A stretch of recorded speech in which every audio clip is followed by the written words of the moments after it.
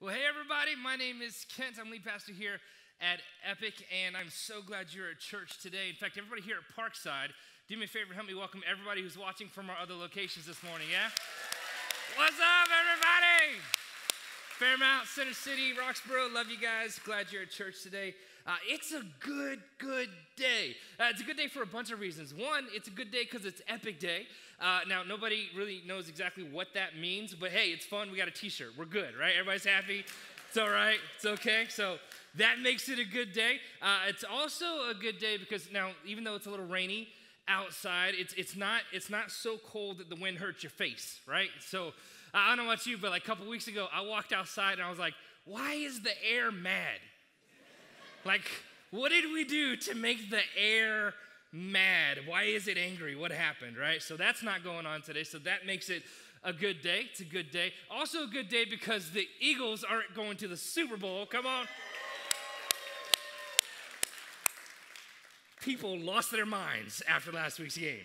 I was watching the news, I was watching Fox, and I was also following along on social media, and I kept seeing church people running around the streets of Philadelphia losing their minds. I was like, seriously? That's church people. One of which was our location pastor from our Center City location, Will, standing on top of a trash can, losing. I was like, oh my gosh, he's on staff. Okay. Oh, real quick. I wanted to do this real quick. Hey, are there any Cowboys fans here?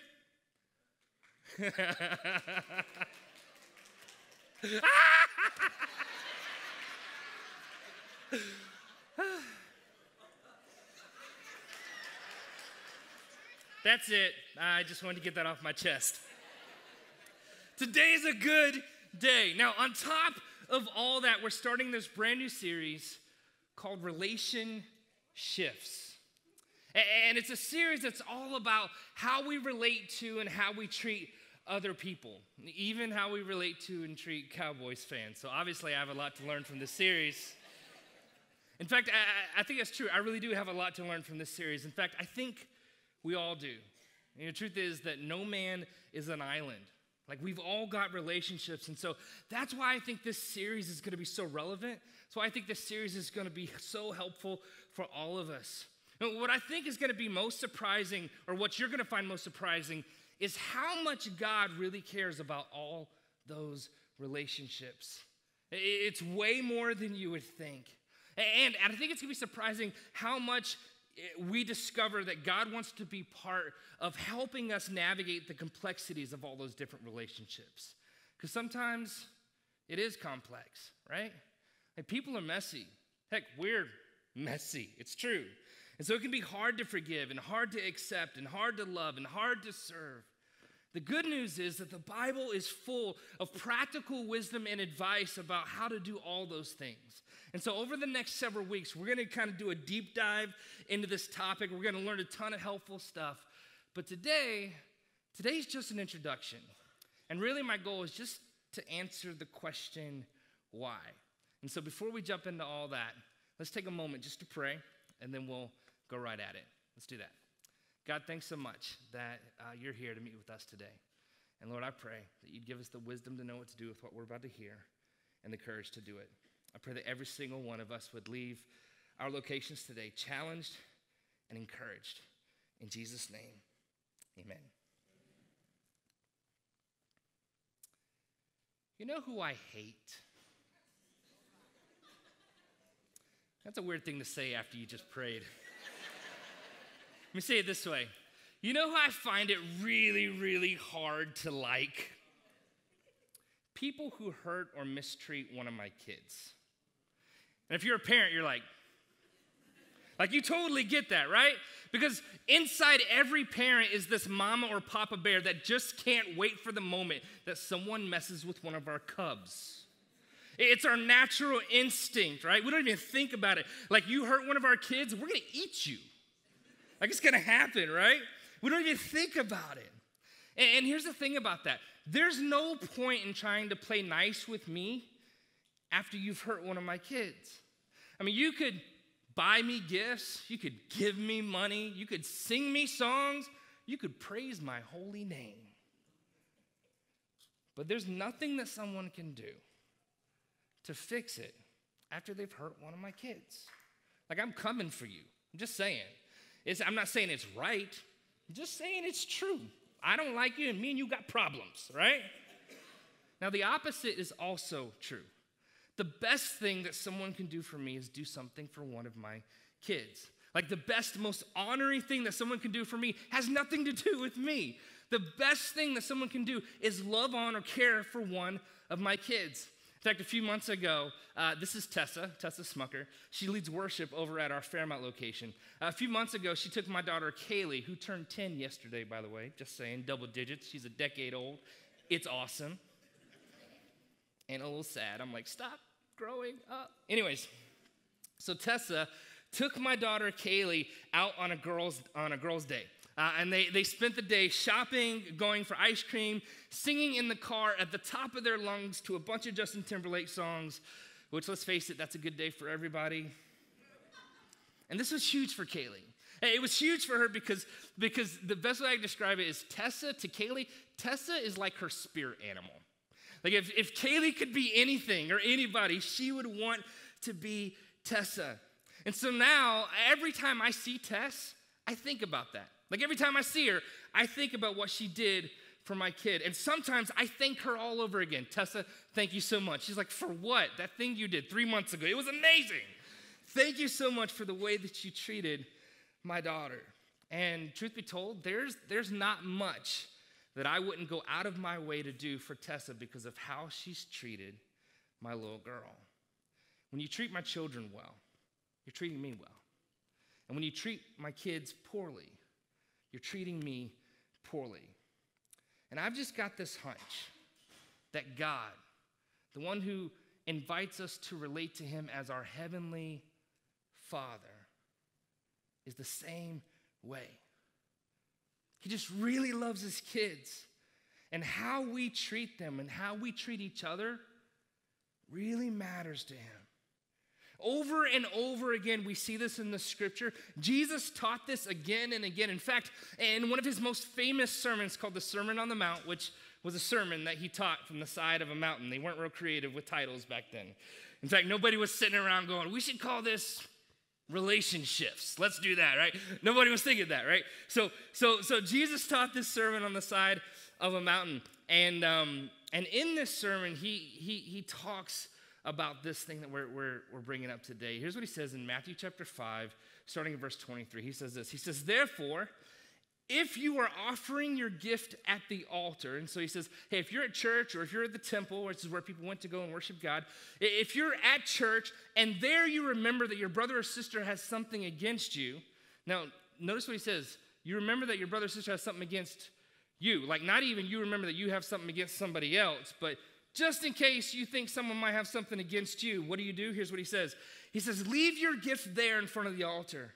And first, go be reconciled to that person. And then come and offer your gift. Now, that's so counterintuitive, isn't it? Like, if you're in the middle of a church service and you're trying to make a connection to God, you would think you finish that up first. And if you happen to think of something, you got an issue with somebody else, then you go talk to them afterwards, like if you really, really, really want to, like trying to get bonus points or extra credit or something like that. Then you go work it out. But Jesus says here, he says, no. Don't think that it's all good with you and God if you've got something between you and somebody else. You've got to go to that person first and get that straightened out. And all of a sudden, here in this passage, we're introduced to this idea that there's some kind of a connection between our vertical relationship with God and the horizontal relationships that we have with other people. Now, so many times we try to separate those two things. But Jesus says, no, there's absolutely a connection. Like, if you're coming to God, but there's something between you and another person, here's what he's saying in this passage. Stop where you are. God can wait. Like, go find that other person and make things right. That's how important your relationships with others are to me. Now, another time, there's a group of people who come to Jesus and they ask him this question. They say, what's the greatest commandment that there is? Like, what's the most important one? Look what he says in Matthew 22, verse 37. He says this. Jesus replied, love the Lord your God with all your heart, with all your soul, with all your mind. This is the first and greatest commandment, which which is what they would expect him to say, except he doesn't stop talking. Like he keeps it going, and before they could jump in and ask anything else or bring anything else up, here's what he says, verse 39. He says, and the second is like it, to which they thought to themselves, hold on, we didn't ask for a second. Like, what do you mean the second is like it? And Jesus says, yeah, I know, but I can't just give you just one. I have to give you two because the second one is just like it. In other words, he was saying the second one is just as important. And then that's when Jesus says, to love your neighbor as yourself. He says these two things, you're loving God with all your heart, soul, mind, and strength, and loving your neighbor as yourself. He says these two things are so connected, they're so a part of each other that I can't just tell you one of them. Because oftentimes, here's the deal, we don't realize that there is a connection between our vertical relationship with God and our horizontal relationships with other people. Now, if you think about it, that's a little disturbing, isn't it? I mean, come on. It'd be nice to think that those two things are mutually exclusive, that they can live in two different worlds. I would like to just have my relationship with God and then my relationship with other people. They just those should never meet. Let's leave those things alone, right? It'd be nice to think that the most important thing to God is that I love him with all my heart and all my soul and all my mind, and that's it. And I'm okay with that if that would be the case, right? And here's why. It's because nobody knows how I'm doing with that. Like, you can't see my heart and my mind and my soul, so you have no clue. But then you throw in this love your neighbor as yourself mumbo jumbo, and now I got problems. And here's the reason why. It's because my neighbor knows. You know what I'm saying? Like, your neighbor knows if you're really loving them as you love yourself. Like my spouse, your spouse knows if you're loving them as you love yourself. Your friends know.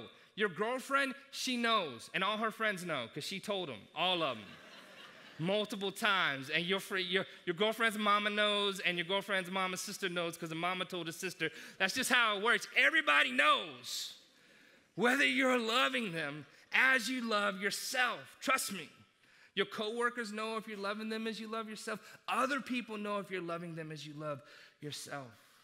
And think about what he said for a moment. Love your neighbor as you love yourself. Think about how much you love yourself. I don't know about you, but I love me some me. I do. I love me some me. I feed me. I take care of me. I look out for me. I give me all kinds of chances, second chance, third chance, 40th chance.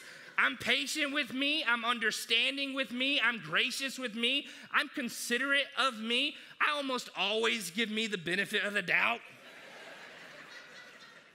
And so Jesus says, hey, you should probably love other people like that too. And we're like, nah. It's like Jesus says, no, you don't understand. It's just as important that you love others this way as you love yourself as it is that you love God with all your heart and soul and mind. In fact, you can't fully love God with all your heart, soul, and mind if you aren't loving others as yourself. See, we don't always see it. We don't always realize it. But there's absolutely a connection between our vertical relationship with God and our horizontal relationships with other people. And then in John chapter 13, like just before Jesus leaves the earth, he met with his closest followers, and I want you to look at what he said to them, starting in verse 34. He said this, "A new command I give you." Now, this was huge. This was a really big deal. Only God had the power to give a command, all right? Like this is a big deal. And so in this moment, I'm sure like everybody's going, oh my goodness, a new one? Like there's a new command that's coming? So everybody pulled out their notebooks, they all grabbed a pen, and they all leaned in ready to take some notes. And then Jesus says this, you ready? Here's what he says. Love one another.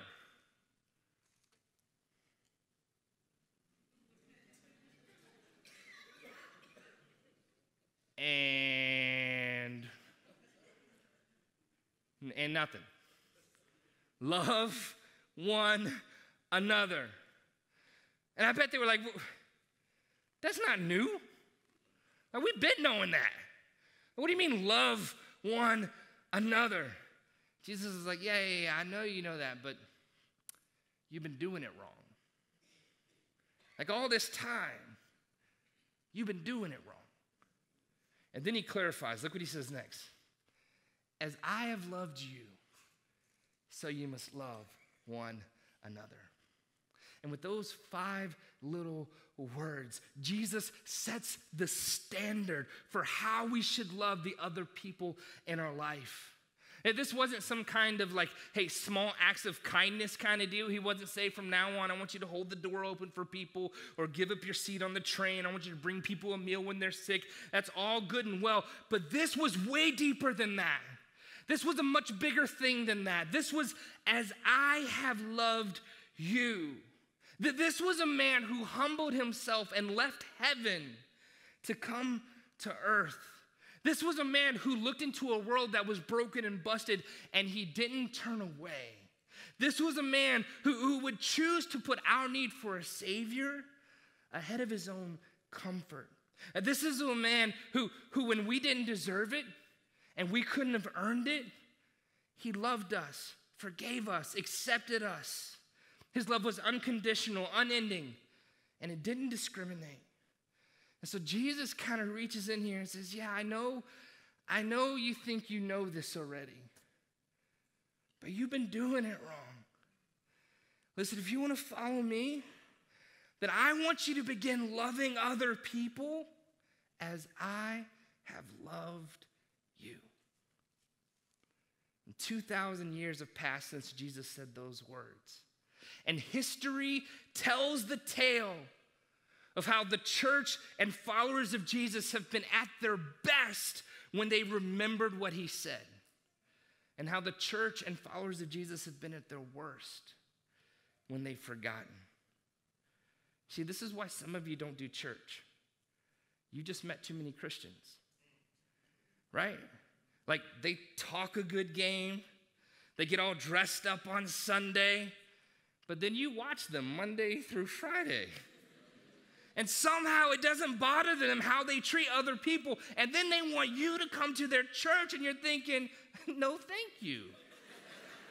Like, I'm not going to do that. Like, I see the way that you treat other people, and I don't think whatever it is that you do on Sundays is making much of a difference in your life. I would not want to be part of that. I'm just saying. But what Jesus taught is different.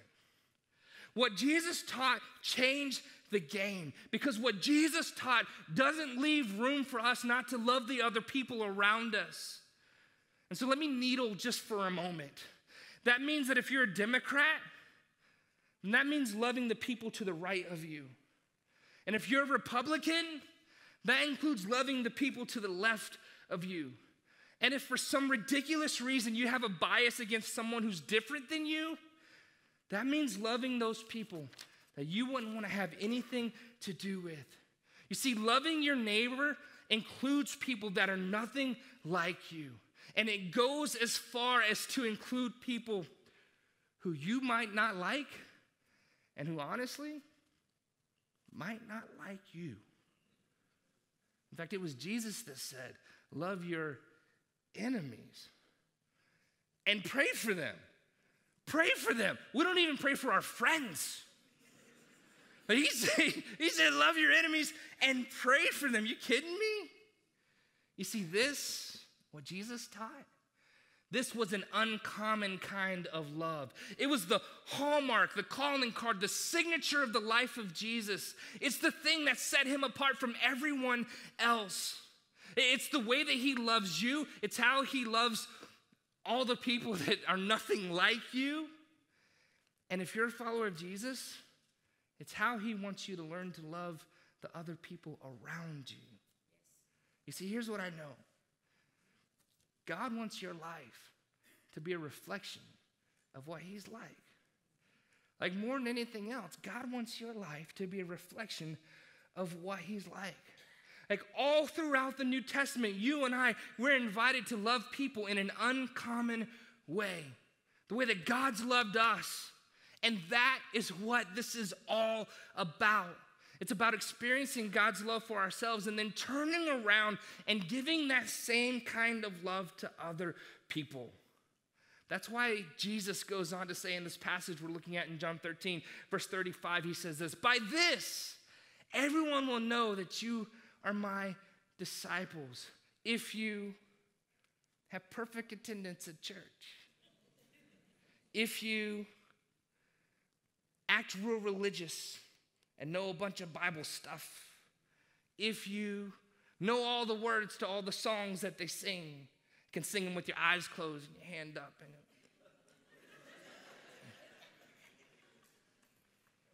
No. If you love one another. You know what's spiritual? Loving one another. Not loving one another. Jesus is saying there's a connection between your vertical relationship with God and your horizontal relationships with other people. He says, hey, if you're connected this way, then you're going to love people this way. He says, in fact, you can't have this if you don't have this. I think it's important to note that the word love here isn't just a feeling, right? Like, remember that old song? When I fall in love, it will be forever, or I'll never fall in love, right? Remember that old song? The love here in this passage, it isn't like the song. It's not something you fall in and out of. No, love is a verb. It's an action. It's something you choose to do whether you feel like it or not. And so loving one another isn't about whether you have warm, fuzzy feelings in the moment. Loving one another is choosing to act in a way that shows your love for other people, whether you feel like it or not. Now, this is great marriage advice. It's great relational advice. I'm telling you. This right here is huge, right? In fact, let me put it this way. The key to a great marriage is to make love a verb.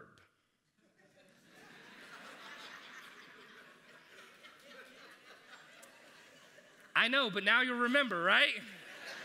Like, you're going to remember. You're going to know for the rest of your life. You'll be like, oh, hey, baby, the key to a great marriage is to make love. Actually, you're kind of creepy if you do that. You shouldn't do that. The pastor said, you probably should do that too. I'm just saying, can't hurt, all right? Fellas, got your back. Bottom line, love is an action. It's a verb. It's not just a feeling. It's something that you choose to do. Now, Ephesians chapter 4 is really interesting because the Apostle Paul, who ran around spreading this message of Jesus, this thing that set Jesus apart from everyone else, he talks about this connection between the vertical and the horizontal. And I just want to read you these last two verses as we start to land the plane. Ephesians chapter 4, verse 1, it says this, as a prisoner for the Lord, then, I urge you to live a life that's worthy of the calling you've received. Now, it's interesting because that word calling here means invitation. He says, hey, you've been invited into a relationship with God. A relationship that's characterized with unconditional love and unconditional forgiveness and unconditional acceptance and unconditional inclusion. And so now, because of that, I want you to live your life in a manner that's worthy of that kind of an invitation. Now, if you've ever received an invitation, you know that with every invitation, there are absolutely some expectations, right? If you ever received an invitation to a wedding, then there's some expectations that you're not going to show up in your sweatpants. I'm just saying, you probably shouldn't do that. There's expectations that go along with every invitation. If you get invited to the White House, you're at least going to wear your good flip-flops. Right? It's going to happen. Just saying. It's important, okay? With every invitation, there's some expectations. So Paul says, you've been invited to be in a relationship with God where he forgives your sin, where your eternity is secured, where you're unconditionally loved, unconditionally accepted, where you're included in every way, which you didn't deserve any of. And so because of that, I want you to strive with everything you've got in you to live a life that's worthy of that invitation. And then Paul goes on to explain what that would look like. And this is where you would expect him to say something like, and so don't miss church too much. And so make sure you start praying harder. And so make sure you do a bunch of religious stuff, you know. But instead, look what Paul says in verse 2. He says, here's what it looks like to live a life that's worthy of the invitation of a relationship with God. He says, be completely humble and gentle, which here means self-controlled. Be patient and bearing with one another in love. Now, I don't know about you, but I read that and I'm like, wait. That's like a bunch of people stuff. Like, that's not like a bunch of God vertical relationship stuff. That's like a bunch of horizontal people stuff. That's stuff I do with like my family or my coworkers or my friends or the people around me, like, or the people I come into contact with. Like, that's not a bunch of religious stuff. That's people stuff. And Paul says, hey, you want to live a life that's worthy of the invitation that you've been given? Then here's how you do that. Be completely humble with other people. Be willing to put other people's things in front of your thing. Be gentle. Be self-controlled. Don't fly off the handle. When you're in a position of power, don't flip out because you're in that position of power. Don't leverage it in a bad way. He says, be patient with other people. He says, I want you to make sure you bear with one another in love. And basically, he says, hey, those people that are hard to bear with, I want you to hang in there. Right? That's what it means to live a life worthy of the invitation you've been given. I don't know, but you're thinking, well, what's that got to do with anything? I think God would say it has everything to do with everything, because remember, God wants your life to be a reflection of what he's like. So if you want to live a life worthy of the invitation you've been given, then he says, I want you to treat other people, get this, the same way I treated you. I humbled myself for you. I'm self-controlled with you. I'm so patient with you. Right? Like, how many times have I turned away? The number is the same as the sand on the shore. But every time, he's taken me back. Now I pray you do it once more. Right? And he bears with me in love. There's absolutely a connection between our vertical relationships and our horizontal relationships. It's funny, my wife Tiffany, we've been married for 15 years now. And when we were dating, I remember one of the first dates we went to the movies together. And we were sitting there watching the movie, and I was like really nervous. And right in the middle of the movie, she just kind of puts her hand on the armrest as if to say, come hither. And I thought, oh, snap. Right? So I was sitting there, and I was like, oh, man, I'm going to do it. We're going to hold hands. This is it. It's going down. Like right now. Here we go. Woo. Oh, man. I'm like 20 years old. So I'm sitting there, and I was like, okay, here's how I'm going to do this. I'm going to give myself a countdown, right? So I was like 10, 9, 8, 7, 6, 5, 4, 3, 2, 1, 10, 9, 8. Took me a little bit to get going, but once I just went for it, and so I went boom, and we held hands, and we rubbed thumbs.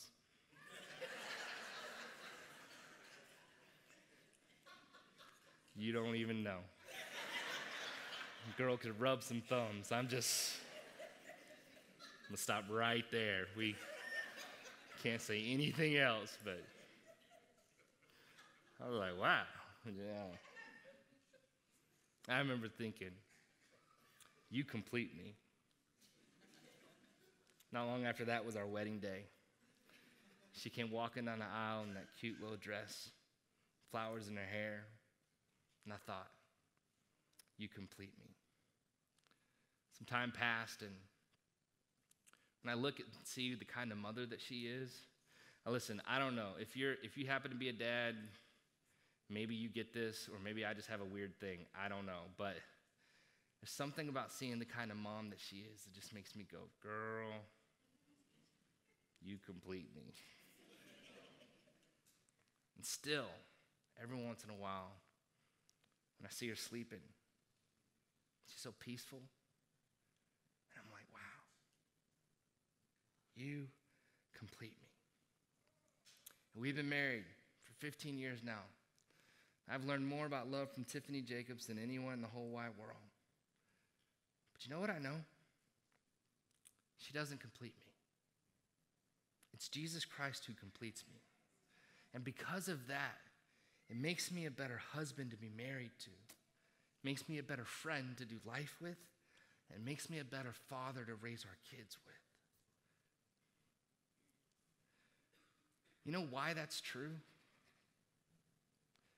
It's because my vertical relationship informs my horizontal relationships. And it's true for all the other relationships that we have as well. Our vertical relationship with God should inform how we treat the other people in our life, right? We should love others because God loves those people. Because when we didn't deserve it, God loved us, whether they deserve anything or not. No, that's why we should love others, because God loves it. God's placed value on every single person. Every person matters. I mean, think about this. Let's think about some thou shouts real quick. Do you know why you should tell the truth? You know why you should tell the truth? It's not because the Bible says so. It's true that the Bible does say so. You should tell the truth. You shouldn't lie. But that's not the reason why you should tell the truth. You should tell the truth because whenever you lie, it hurts the people you lie to. And God loves those people, right? The reason why followers of Jesus shouldn't lie is because God loves the people that we are tempted sometimes to lie to. You know why you should be generous? Here's another one. It's not because the Bible says so. It's not even because if I give God $1, he's going to give me 10. Woo! No. What is that? Are you kidding me? Right? No, we should be generous. We should give generously because when we do that, it helps people. That's the reason why. No. I give so I can get the blessing. Listen, if you have running water and indoor plumbing, you're blessed. I'm just saying, compared to the rest of the world, you are the 1%. You're blessed. It's not about the blessing. We should be generous because it helps other people. Oh, going deep this morning. How about this? You know why you should not talk badly about other people? Because loose lips sink ships. It's in the Bible. It's not in the Bible. It's from World War II. The Bible does say you shouldn't gossip, but it's not because the Bible says so you shouldn't gossip. It's because when you gossip, it hurts other people. And come on, let's be honest. We're smart enough to know that gossip hurts other people. You don't need a chapter and verse. Right. Come on, right. In most instances, you don't need a chapter and verse to know what the loving thing to do would be. You don't. It's where is that? What is that? No, just don't be a jerk. I'm just saying, right? That's, hey, there's no verse that exactly says that, but Jesus kind of said that. Love other people. In fact, in every relational circumstance, here's a pro tip. Here's the question that we need to ask ourselves. What does love require of me?